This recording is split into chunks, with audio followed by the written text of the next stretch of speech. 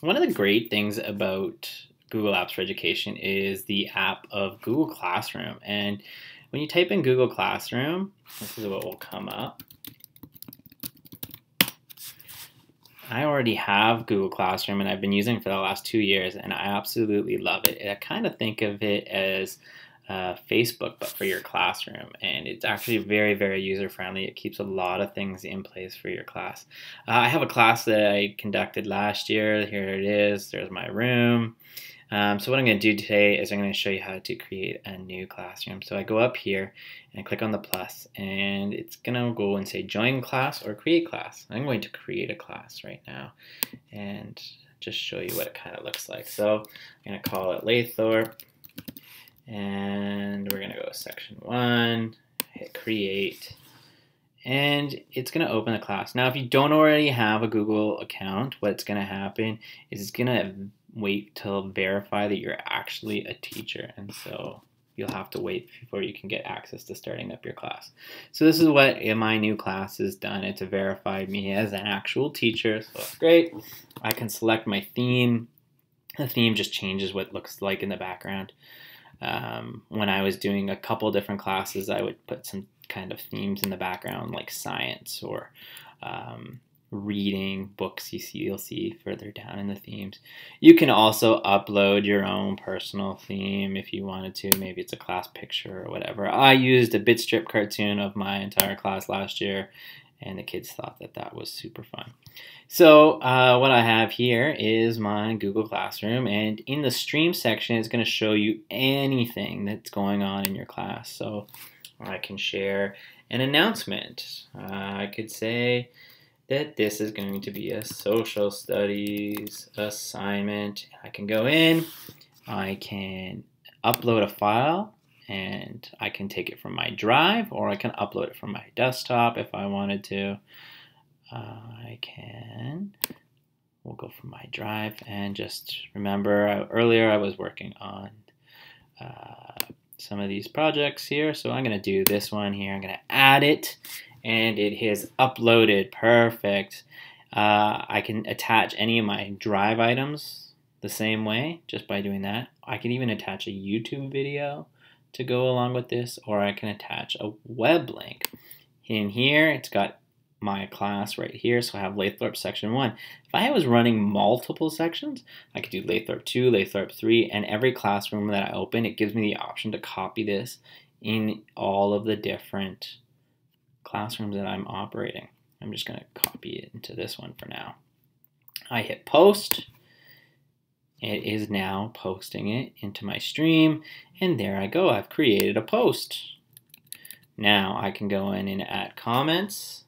I could have students go in and add comments. Any of those kinds of things will work. Now, if I wanted to make this an assignment, I could do social studies. I could do the description. Here is the introduction to your social studies project. Perfect. I could change the due date here. So let's say I'm going to make it due on August 27th, and I can add a time. Sure, we'll say 11:59. Why not give students till midnight to finish it? I can go into here to upload a file. I'm going to go back to my drive. We'll click on that Genius Hour one again. And now it is there. Now take a look over here. This is the really, really interesting part. It says students can view file. What it does when it does that, it means that students can only view the file. They can't do any changes to that file whatsoever. Very, very key. If you're using just a template that you've created, you can use that one. The other one is you can have students edit the file. And I personally do not allow students to edit the file because too many times the file can get dramatically altered and what you wanted to assign as a project is no longer looking like the project you originally assigned. What I always do is I make a copy for each student. Then it saves. There you go. You can see it. I'm only going to assign it to Laythorpe Section 1 class.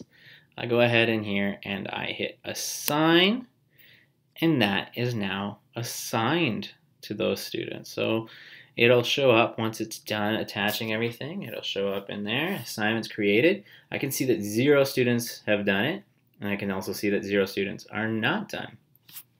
As your students start to complete it and hand it in and submit it, it'll pop up back here in the Done section.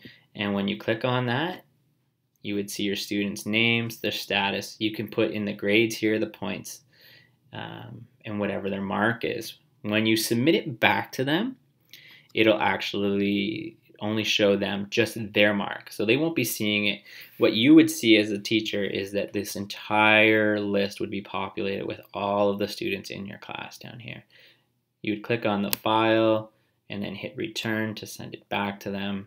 Okay, so that is one way of sending out that. To get back to your home page, you go back up that arrow.